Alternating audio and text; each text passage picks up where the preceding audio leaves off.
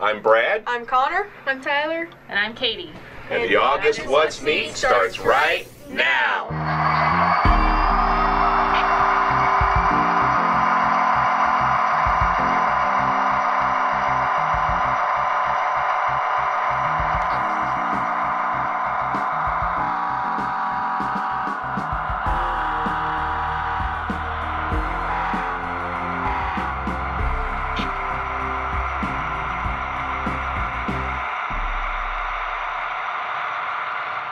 The What's Neat Show is sponsored by Caboose, sharing our passion for trains since 1938.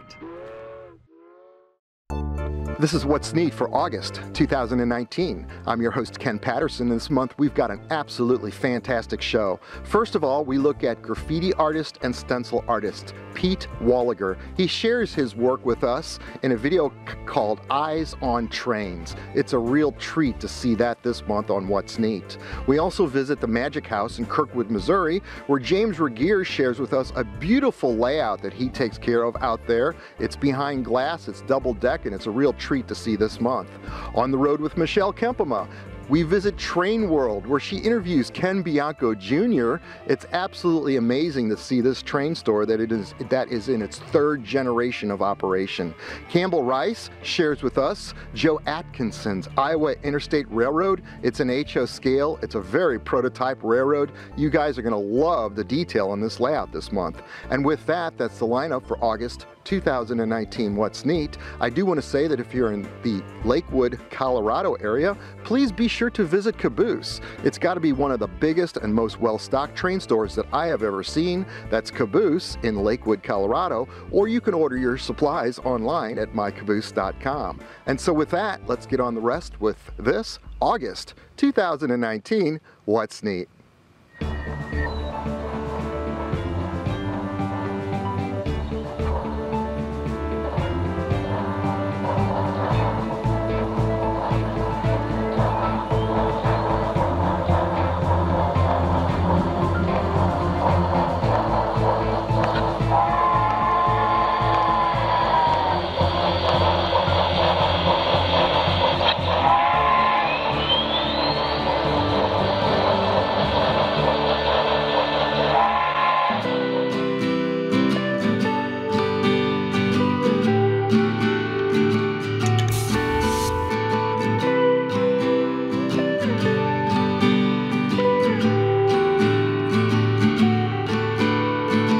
My name is Pete Eyez Wollaeger.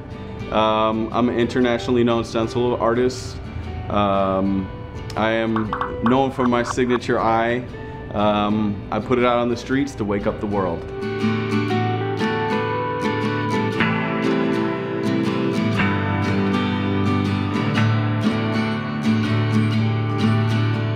The reason I'm doing Eyes on Trains, about a year and a half ago, a scrapper was following me on Instagram, and he said, "Pete, would you like to come to my scrapyard? I'm scrapping full-size locomotives." And to a graffiti artist, to paint a full-size locomotive is everyone's dream. So of course. And it spawned this entire series of going to the scrapyard week after week after week after week, and painting trains, and then essentially picking them and using them as my canvas for my exhibition.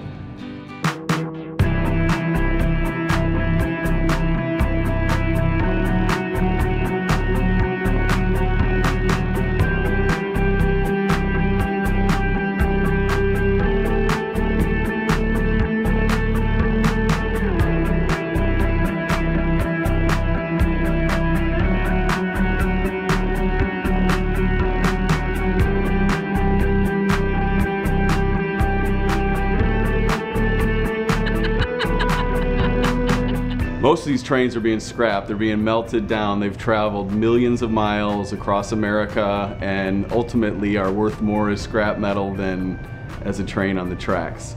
And part of me doing the show is to save those trains, and to also kind of be the mortician, you know, the mortician to the trains before they die, to really just give them a face, an identity, just to kind of, you know, give them their final farewell. And in a way I kind of feel like I'm saving their lives in some sense because I'm reclaiming a lot of the parts off of these.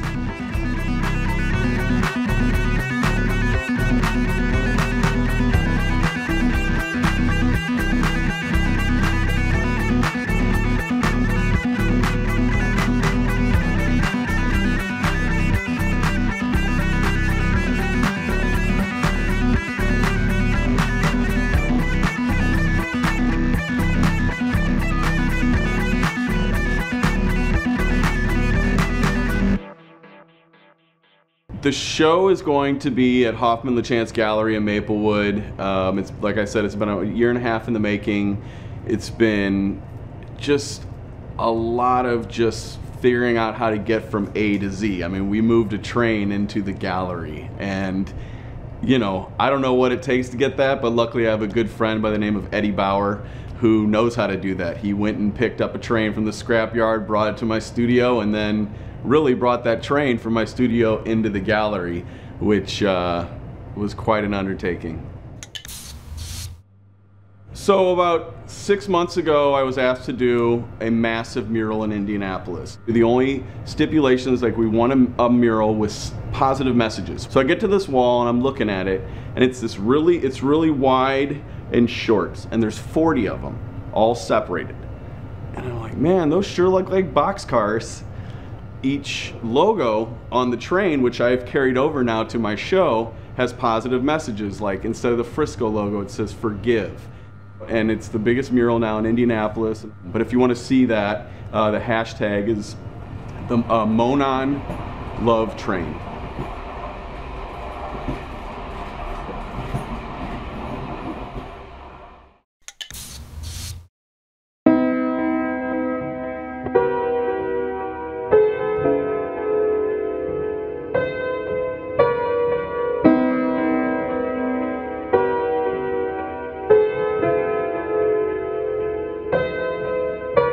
These trains have traveled millions of miles, and it's one of the most iconic images that we see. They're in everyone's life, and they're kind of dying, you know, in a way. And I want people to realize that this isn't just a piece of art. This is something that's traveled across America that now has been reclaimed, and hopefully will sit in someone's house for the next, and maybe a museum for the next 300 years. You never know.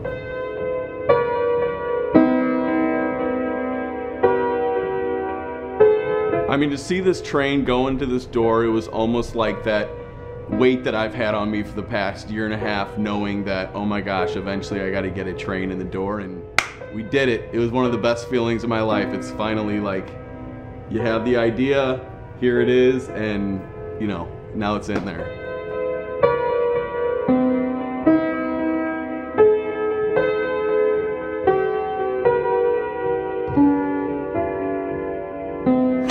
So, you know, I'm doing this train show, and the first thing you think of when you think of trains are the mini trains. So this has been another part of the whole aspect. I mean, I've always been into trains. I've painted a few trains in the past in my life, but I never really got into the model world. And one thing I wanted to kind of show is a miniature version of this scrapyard. So I've been going to all these train shows, been meeting all the foamers, which by the way is a name for the people who foam when they see these big trains and freak out, but that's the name. But I mean, there could be a whole documentary just filmed on these folks who are die-hard trainers. And it's mostly not the non-graffiti stuff, they like it clean. So I'm hoping somehow I can break into that world, you know, like be the next Thomas the Train, but for 2015, you know.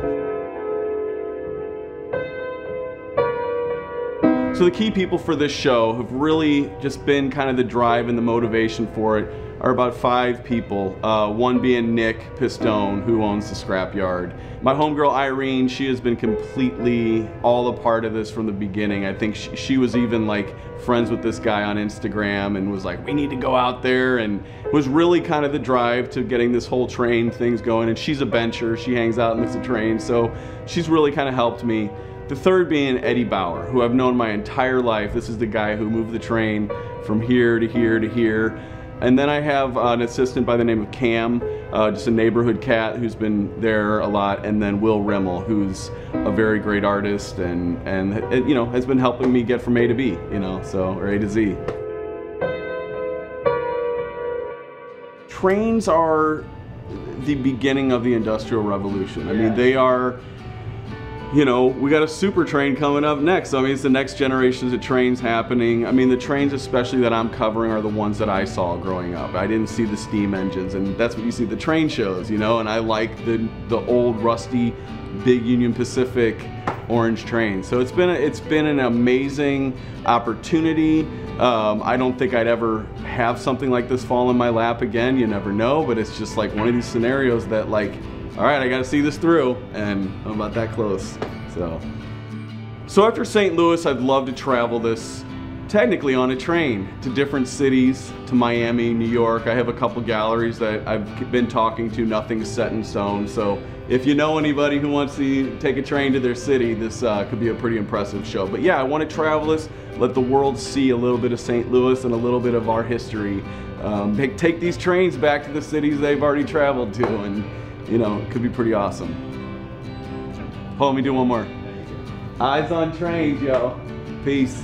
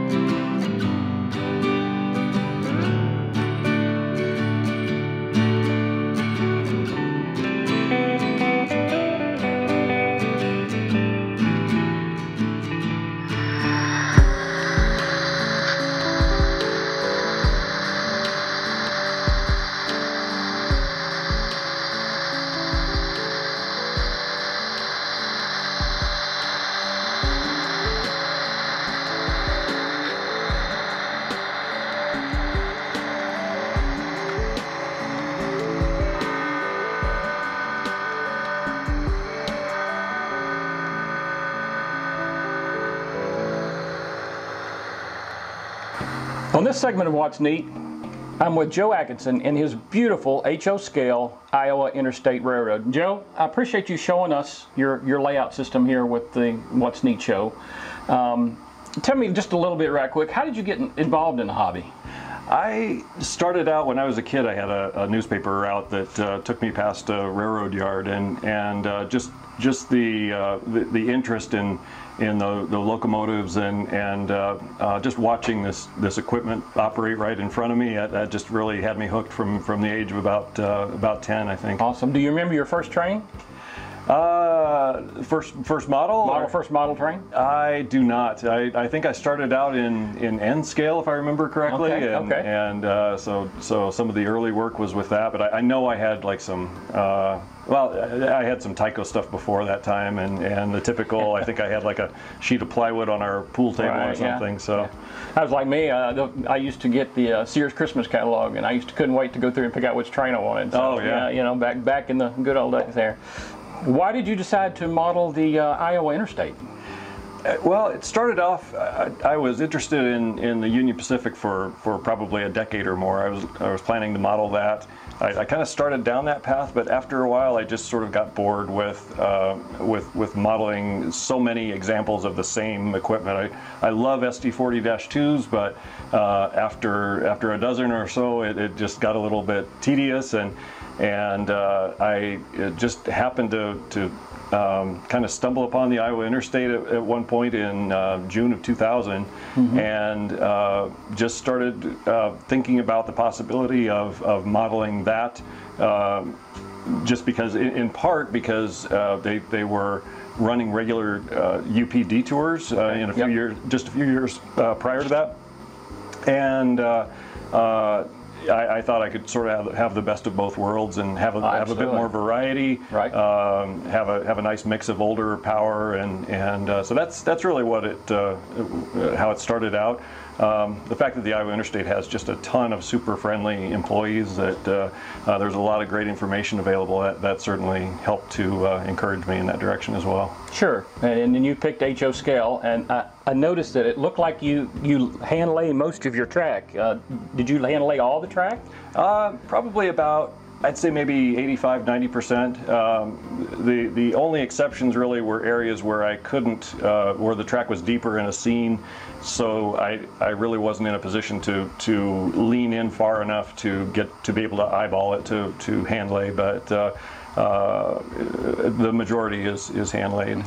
Now your yard here, I guess it depicts what is in Council Bluffs, which is the west end of terminus of the Iowa Interstate here, and then your model kind of goes to the east. Is that what you have kind of modeled here? That's correct. Yeah, the Iowa Interstate just once the trains reach Council Bluffs, then they would be broken down and they would serve the local customers, and then make the interchange moves with the UP and BNSF, and then turn around and build the outbound eastbound train that evening.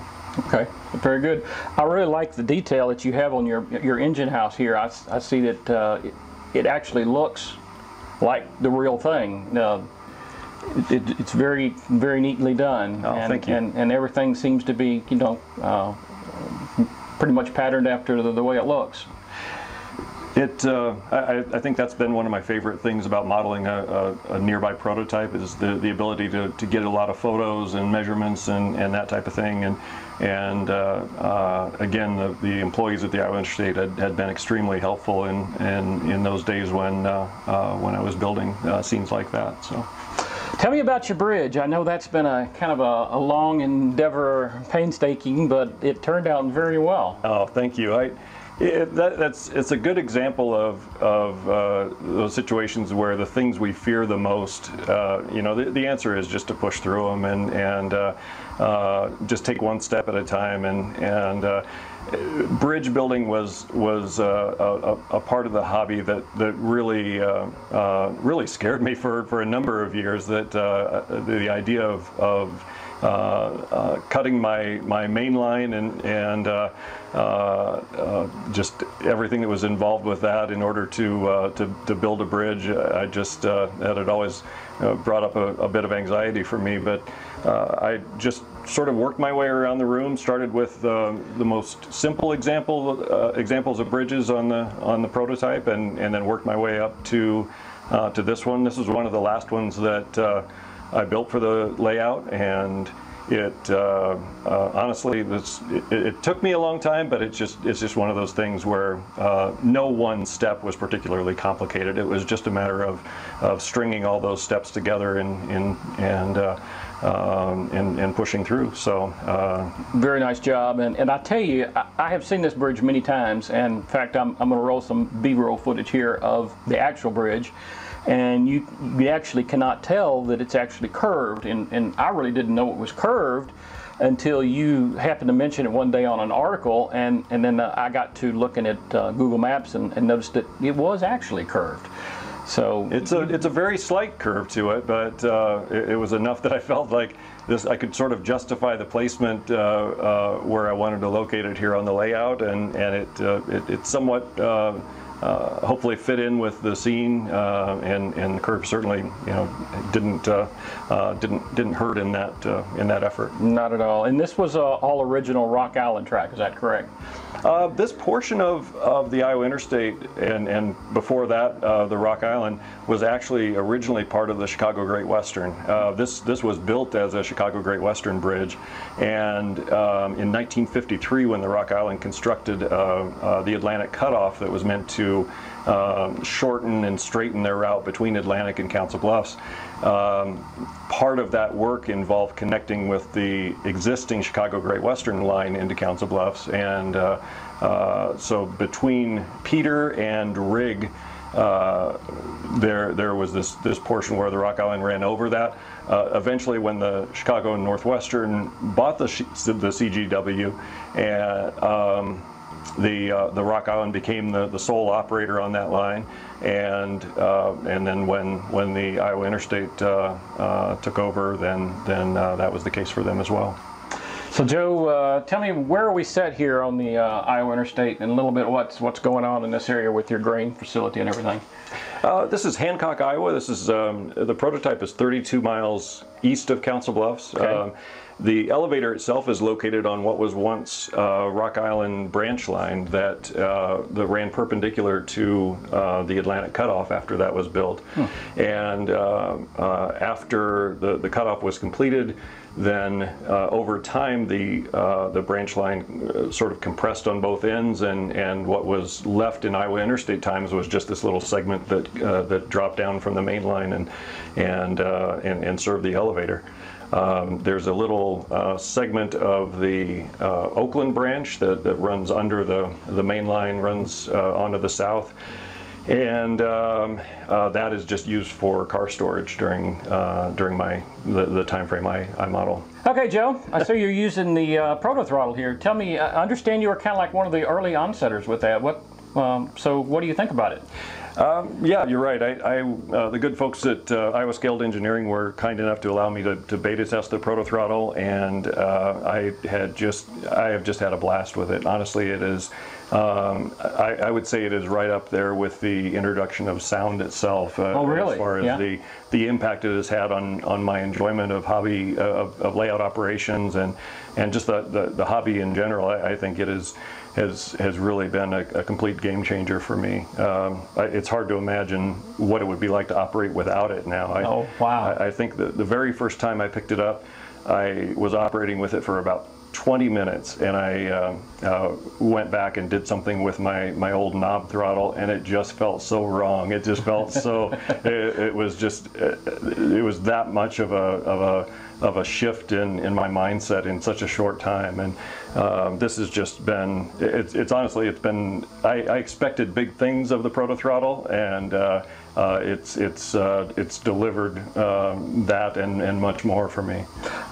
It would be nice to see them make a steam version, but I have no clue how they would ever do that. But boy, it's just totally changed the realism, I guess, of the way you operate the train. That it's more actual prototype based. Yeah, I operated with really high momentum and braking and things like that before the proto throttle, but this has just made it that much more enjoyable. The shift to thinking in actual notches, just like the prototype engineers do, it's been surprising to me just how much that has helped to sort of draw me into the prototype world and in my thinking as I operate, and just really been a pleasure all the way around. Okay, Joe, I see all these little locks here on this. On your, I guess these are switches. Is that what you got going on here? Right. Yeah. Just recently, I decided to finally jump in and add locks to all of my mainline turnouts as the prototype does.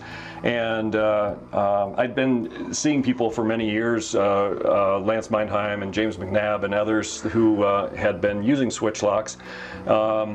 And had kind of hesitated just because I thought the work of actually unlocking the turnout would be kind of cumbersome when I'm operating alone. But once I actually dove in and tried it, I thought that much like the proto throttle, I thought that the use of the locks actually added a lot to operations. Really brought my thinking into the prototype world.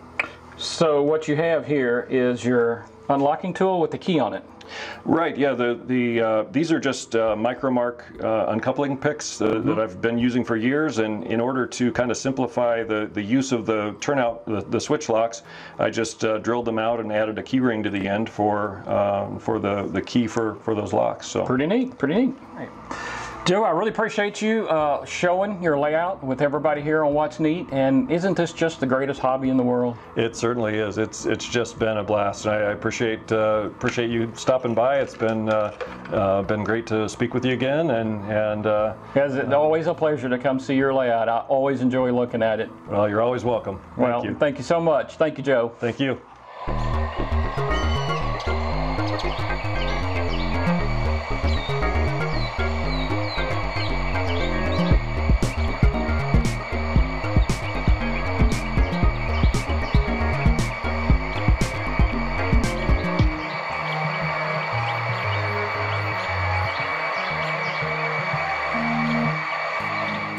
For this segment of What's Neat, I'm standing here with James Regier in the Magic House in beautiful downtown Kirkwood, Missouri. And James, I'm standing amidst this beautiful train layout that you all have on display, and you are the curator for this. Tell us about this layout, James. Well, this was a home layout built for Bill Kensfield in his basement, and he donated it to the Magic House in whole. And it's a beautiful two-level layout that represents Colorado in the 1950s. Yes. Yeah, of course it has the Kirkwood Station down here, some buildings labeled to match St. Louis area sites. I saw the Kirkwood Station there. Now, how many feet of track have you got on this layout, and how big is it? It's about 16 by 20, I'd like to say, with probably a main line of about 100 linear feet. Wow, double deck too, is that right? That's right. There's a balloon on the bottom, balloon on the top, and single track going up and down. Now, what do you power this layout with, James? NCE. That's a good system. It works good for you? It's working very well for us. And this runs 7 days a week, is that right? It runs 7 days a week. And it runs about 6 hours a day. So these locomotives get put through the paces. In fact, I say that when I've brought equipment onto this layout that isn't up to snuff, doesn't quite meet NRA coupler height standards, it will wreck them. So it is a good test of quality. I found that we've been running a lot of great stuff from Athearn. I've really appreciated their locomotives, their reliability long term. So that's awesome, man. Double deck layout, it's all yours to be had. This is like a real job. How great is this when you go to work? It's a fun job. You know, I stumbled into this job, in fact, one day when I was here at the Magic House with my daughter, and I'd seen signs around town at hobby shops looking for volunteers for this layout. And I said, well, I'm a stay-at-home dad mostly, so I don't know exactly how much time I'll be able to volunteer unless I can get childcare. And they said, you know what, we've given up on finding volunteers at this point. We are looking to hire somebody, and so that's awesome. I know you got a babysitter for the next 2 more hours, you told me today. Oh yeah, we're taken care of. We have good child care. This is a beautiful layout. Now, is there a website for the Magic House, or how can people find this to come visit? Just Google Magic House St. Louis Children's Museum. I think it's magichouse.org. Okay. But I could be wrong about that, so at any rate, Google St. Louis, Magic House St. Louis Children's Museum. That's awesome. So when you come on out here, tell everybody that you've heard about it on What's Neat, and come and meet James Regier, one of the members of the What's Neat This Week podcast. So thank you very much, James, for sharing this beautiful layout with us on What's Neat. All right. Thank you.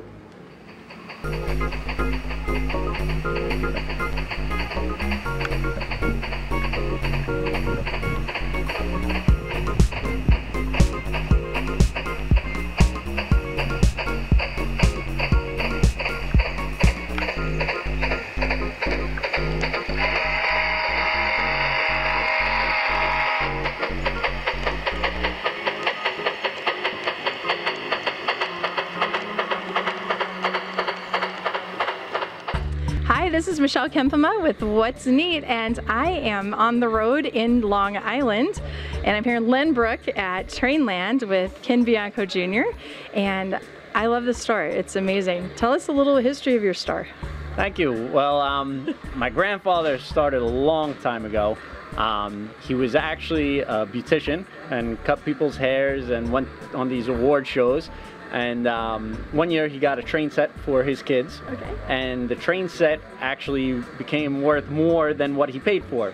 So he took the train set away from them, sold it, got them another train set, same thing happened. So he was saying, you know what, I could probably make some money off of this. Yeah. So after that started, he started accepting, giving out free haircuts for trains. So bring in your old trains and we'll give a free haircut. So it just started from that, and it started from his basement, and then he opened up a shop, Avenue M, then we have Trainworld over in Ditmas, and now Trainland retail store. So yeah, it was a long journey, and now we're up to our 3rd generation. Yeah, which is you. Yeah, my cousin Anthony, cousin Phil, Paulie. So a lot of family involved, and it's still good. Yeah. Family and trains are good. Yep. Your retail store is full of amazing products, but I think your online business is even bigger than your retail, right? Oh yeah, mail order has taken over, and I think with any business now, mail order is such a big, important aspect, and we've kind of been able to kind of shift over, and when it was the 2nd generation, my father's generation, it was phone mail order, and now the 3rd generation is internet orders, and my uncle Tony in the Brooklyn store is a workaholic and just keeps on shipping out orders, and so it's nice. I work with my father, and my cousin Anthony works with his father, so it's a great dynamic. So you get a little old school and a little new school, and you know, my cousin and myself bring in the newer aspect with the online mail order, internet, and our fathers have the more old world charm with the internet magazines, stuff like that. So. I love your layouts that you have in the store so people can try things. Yep. I was surprised. I was looking at a train here, and all of a sudden it starts honking and talking to me and doing all this stuff, and there's a guy way over there with a cell phone controlling it. Yeah. That was really fun. You absolutely let the public touch and play, and do you find that just really drives imagination with kids? You know what? For a retail store, the best success is when the families, kids are interactive.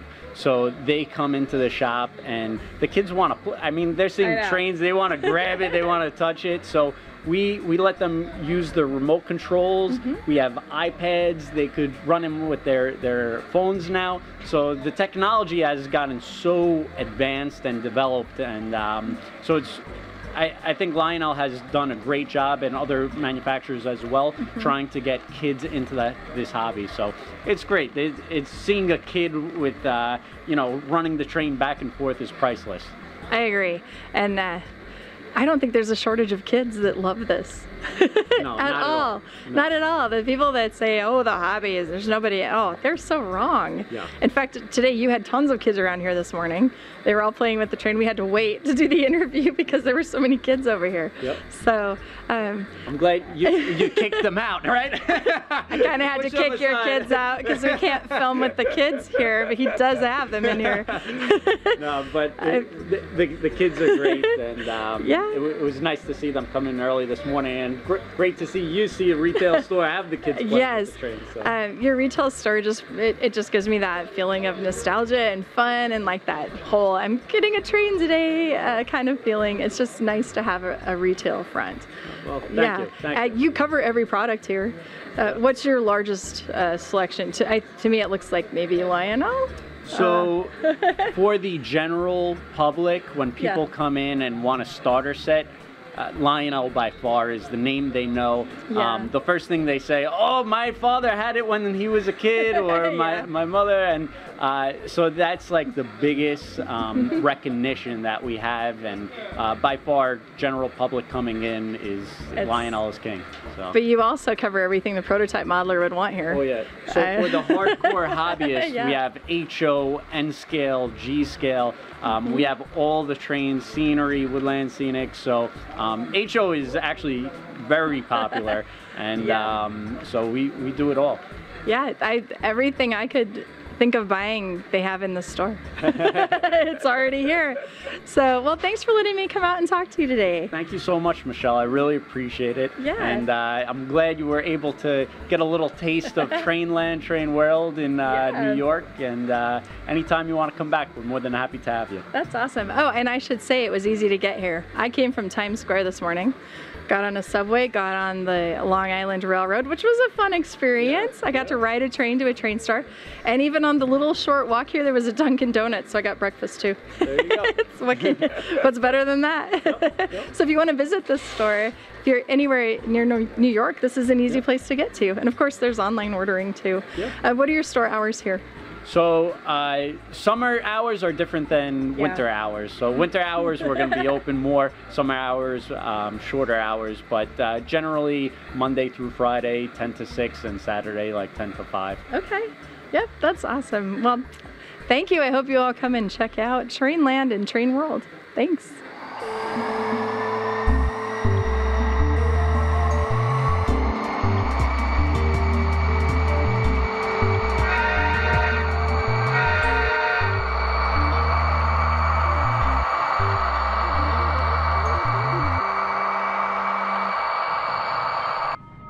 All of the model railroad products seen in this episode of What's Neat are available through Caboose in Lakewood, Colorado, or order online at mycaboose.com.